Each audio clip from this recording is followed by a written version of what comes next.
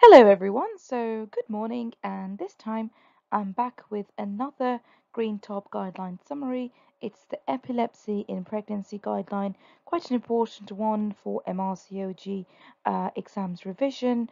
I hope you'll find this useful, and if you do, then please give this video a thumbs up and subscribe to my channel if you haven't already, and leave a comment below if you found this video useful and what was the most important part of the video that you thought was useful, and also if there's any suggestions about any of the guidelines or talks that you'd like me to summarize. Right, so prevalence of epilepsy is between 0.5 to 1%. Risk of death is increased by tenfold. 14 maternal deaths reported in this Embrace UK of 2009 to 2012 and 2014 report. 12 of the 14 deaths were SUDEP, which stands for sudden unexpected death in epilepsy. So, women who are not considered high risk of unprovoked seizures can have low risk care in the pregnancy.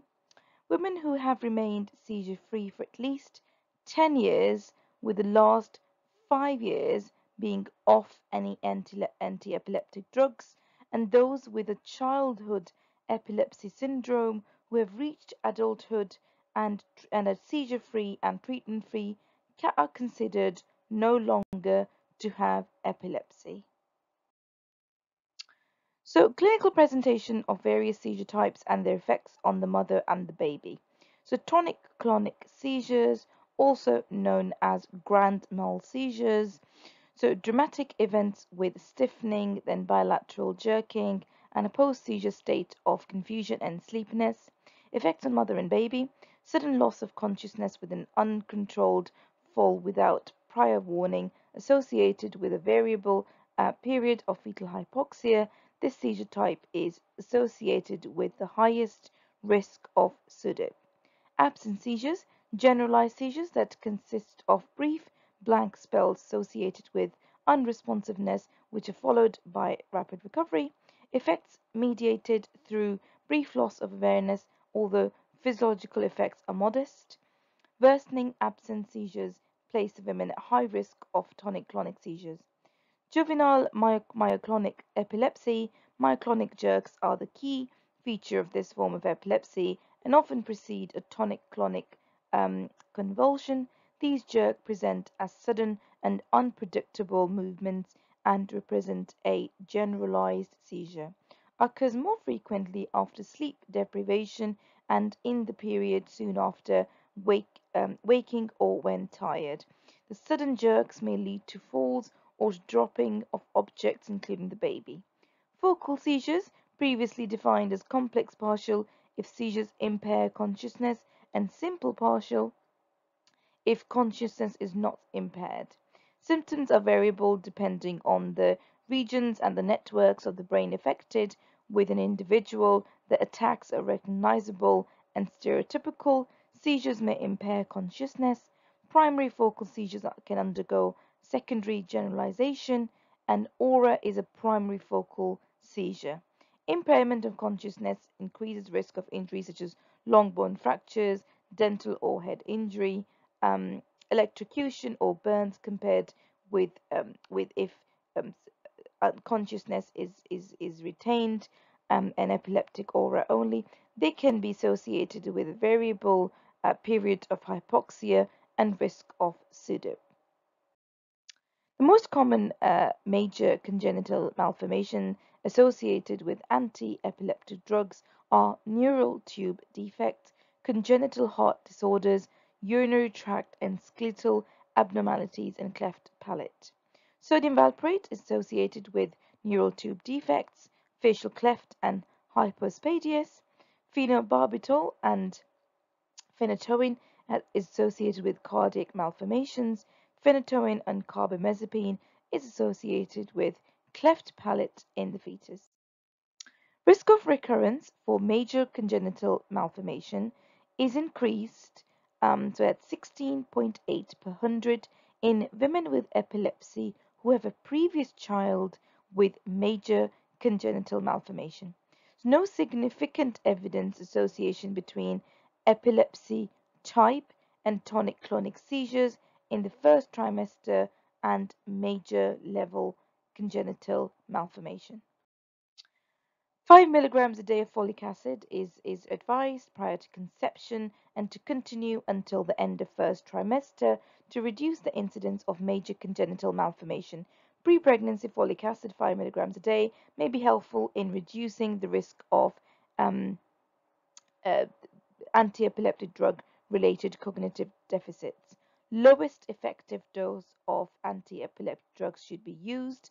Exposure to sodium valproate and anti-epileptic drug polytherapy should be minimized by changing the medication prior to conception. Polytherapy means that the patient's on multiple drugs for controlling epilepsy. Two-thirds will not have seizure deterioration in pregnancy. Seizures in the year prior to conception require close monitoring throughout pregnancy.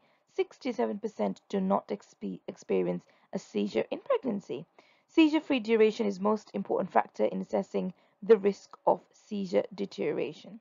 Seizure-free for 9 months to 1 year prior to pregnancy, 74 to 92% continue to be seizure-free in the pregnancy. It's quite reassuring facts to inform your patients who have epilepsy.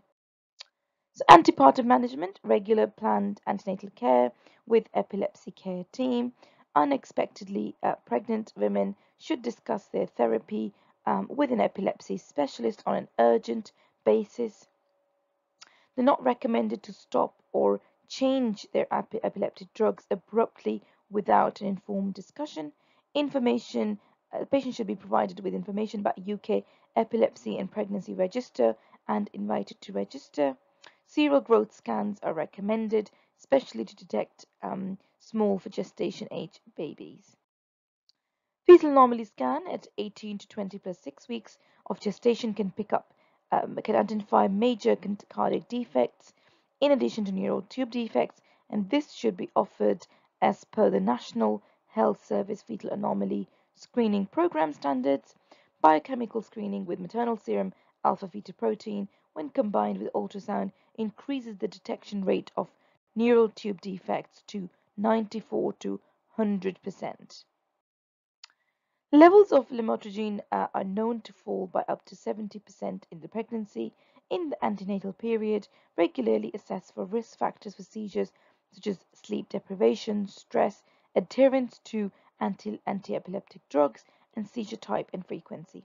For antenatal admissions, risk of seizures, and this risk of seizures in a patient, then they should be in an area where there can be continuous observation by a carer, partner, or nursing staff. So they should not be left alone in a side room or in a room where nobody will be observing these patients. Now, this is obviously only for patients who are at high risk of seizures. During a seizure, fetal heart rate changes like bradycardia and reduced variability have been noted. So therefore, if there is an intrapartum or a patient has an ongoing seizure, they should have monitoring of the fetus. So enzyme-inducing anti-epileptic drugs, commonly like your carbamazepine, phenytoin, phenobarbital, competitively inhibit the precursors of clotting factors and affect fetal microsomal enzymes that degrade vitamin K, thereby increasing the risk of hemorrhagic disease of the newborn. So patients who are on enzyme-inducing anti-epileptic drugs, like in the list above, their babies should have 1 milligram IM vitamin K to prevent hemorrhagic disease of the newborn after birth. So reassure that most women will have an uncomplicated labor and delivery. Risk of seizure in labor is low. Minimize risk factors like insomnia, stress, and dehydration. Long-acting benzodiazepine like clobazam, if there's high risk of seizures, can be used in the peripartum period. Continuous So patients on anti-epileptic drugs should continue these during labor.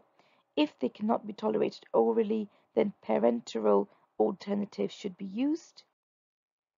Tonic-clonic seizures occur in about 1 to 2% of women with epilepsy in labor, and within 24 hours of delivery in a further 1 to 2%. Written guidelines on the management of seizures in labor every obstetrics unit should have. Seizures in labor should be terminated as soon as possible because of risk of hypoxia to the mom and baby and fetal acidosis. Benzodiazepines are the drugs of choice.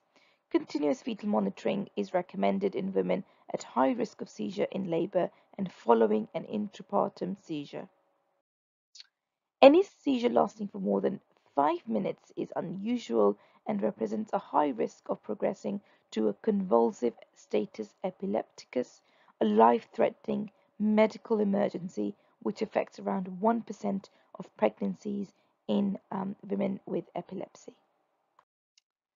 Status epilepticus can be managed with lorazepam IV at 0.1 milligrams per kilo, 4 milligram bolus given with further dose after 10 to 20 minutes. Diazepam 5 to 10 milligrams can also be administered slowly IV and as an alternative.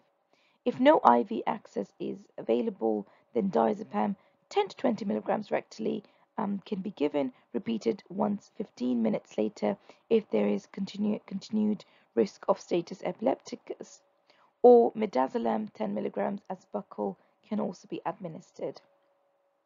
If seizures are not controlled, consider administration of phenytoin or fosphenytoin. Loading dose of phenytoin is 10 to 15 milligrams per kilogram by IV infusion, with the usual dosage of an adult of about 1,000 milligrams. Pain relief in labor should be prioritized in women with epilepsy.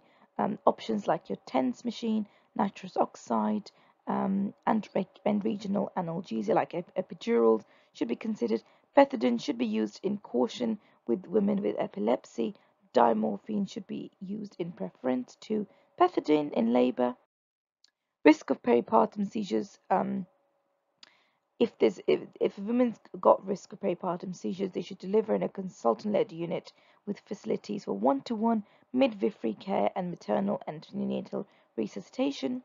Water, birth, and the use of water for analgesia and birth should be the decision should be made on an individualized basis. Women who are not taking anti-epileptic drugs and who have been seizure-free for a significant period can have water birth, but this is only after discussion with a epilepsy specialist. And as we said above, that this decision should be made on a individual basis after discussion with the epilepsy specialist.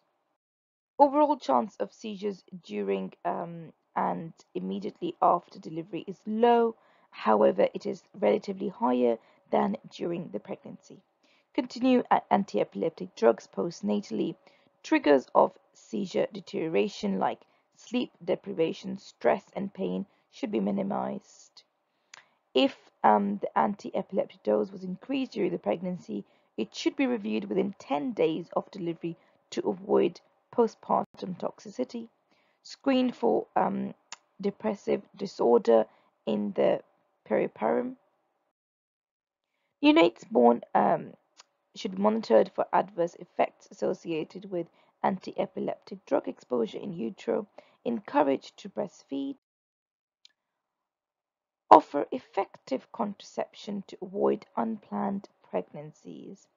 Copper coil, the Mirena coil, the depot injections should all be promoted as reliable methods of contraception.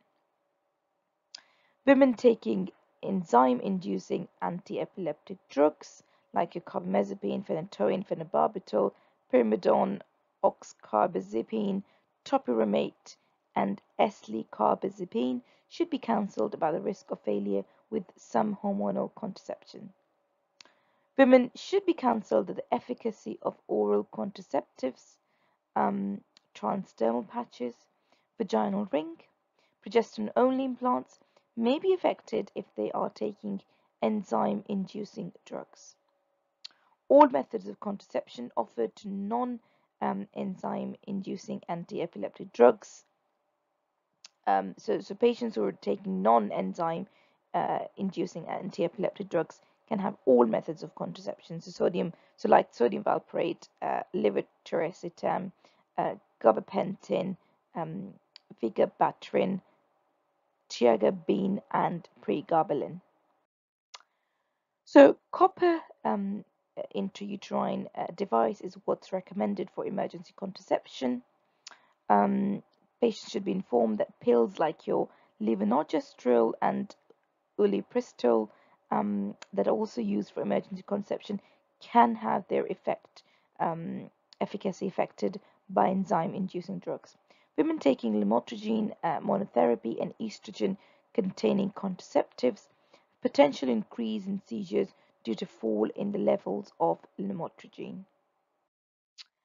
So this is an important table. So as you can see that your copper coil, your Mirena coil is pretty much in the number ones, and also your depot injection for enzyme inducing anti-epileptics and non-enzyme inducing epileptics. But then you can see the combined hormonal pill, the progesterone-only pill, the progesterone-only implant, because this can be affected by enzyme-inducing anti-epileptics. It's considered to be in the category number 3 and 2 in certain areas. Quite an important table for your exams, and you must know this really, really well. So this 1, 2, and 3 sort of represents your how what's the recommendation in terms of how safe this contraception is to be used. Well, that's it. Many thanks for watching. I hope this was useful for you because it's quite a long guideline, and I've just summarized the most important salient points that you need to know for your exam.